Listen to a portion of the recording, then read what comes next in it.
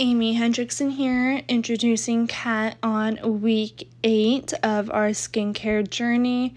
Today is our last treatment, so we wanted to pack it all in.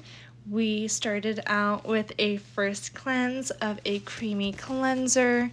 Then we went in with a microdermabrasion, doing a nice soft pass all over the skin. To top that with a enzyme exfoliant with an additional mask on top to help retexturize the skin. The mask contains mostly a pumpkin as the ingredient to use, along with salicylic, lactic, and gluconic acid. This one does cause a spike in sensitivity, so we only kept this on for a short period of time.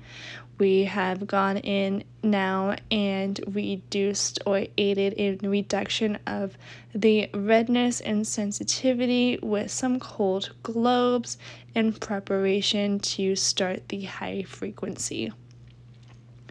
We opt to do another pass of high frequency this week to help with the toning of the face to aid in the anti-aging aspect, along with a nice hydrating and calming mask that contains oat and cucumber.